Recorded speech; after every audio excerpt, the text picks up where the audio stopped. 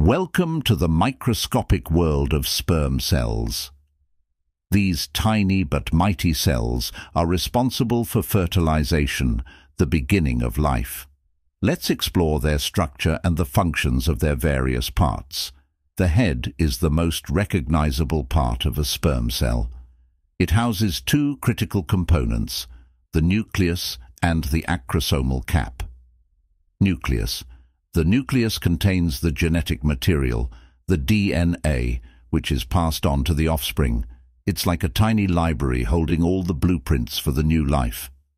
Acrosomal cap. The acrosomal cap is a specialized structure located at the tip of the head. It contains enzymes that help the sperm cell penetrate the egg during fertilization.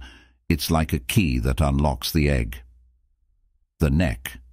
The neck is a short, narrow region connecting the head to the middle piece. It houses two important structures, the centriole and the dense fibers. Centriole.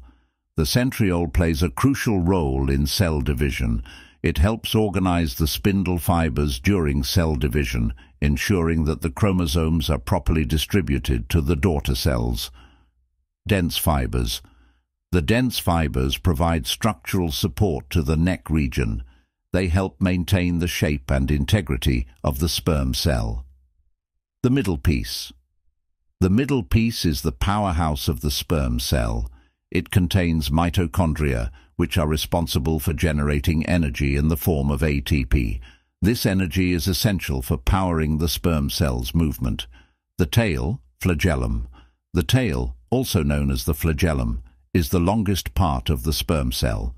It's responsible for propelling the sperm cell towards the egg. It's like a tiny motor, allowing the sperm to swim through the female reproductive tract. Each part of the sperm cell plays a vital role in its journey to fertilize the egg. The head carries the genetic material. The neck provides structural support. The middle piece generates energy, and the tail propels the cell forward. Together, these components make the sperm cell a remarkable example of biological engineering.